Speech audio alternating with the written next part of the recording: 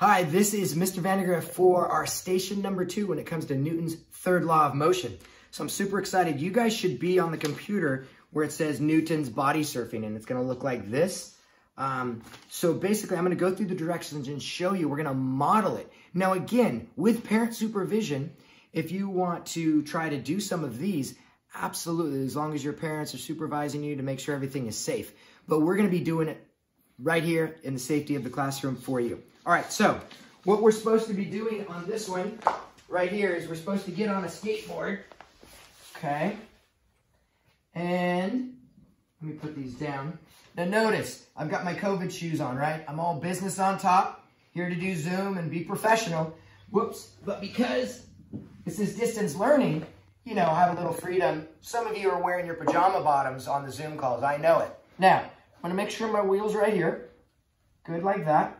I'm going to go like this, and I'm going to take this bowling ball. How am I doing there, Mr. Langhoff? Excellent. Am I on the green line? You are on the point of reference. Okay, so watch what I'm going to do. On the count of 3, I am supposed to take this, not throw it up. Whoa, whoa. You like a hard count, Mr. Vandegrift? Yeah, I need to throw it out. And the whole idea is that I can feel the reaction force. So throwing the bowling ball this way, a heavy ball, is going to be the action, and the reaction force is the bowling ball pushing back on my hand and pushing me back this way.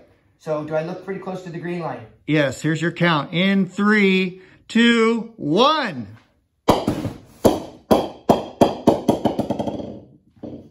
Now, you take a look here. Here are your questions.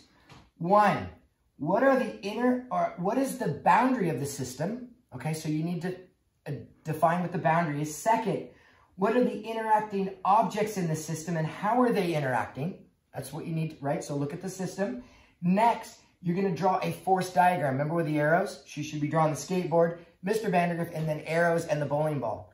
Okay? So make sure the arrows are how they should be showing the force. And then last, what could you change about the system that would cause more movement on the skateboard? I think in your directions it says scooter. So what's interesting here, and we can weigh these later, I'm not sure, but this bowling ball is not that heavy. This is really light.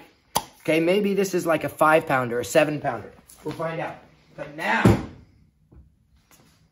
this one, oh! That's really heavy. So I'm thinking, you know what I'm thinking, is if I have something more massive and I throw it, then that reaction force is going to be more massive. And scientifically or theoretically, I should go backwards more. Let's see if that happens.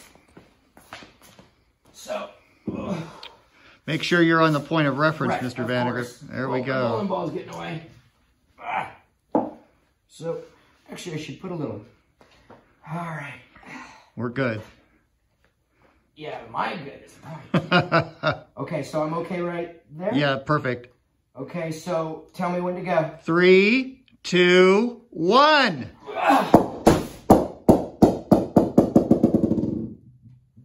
Nice. 2,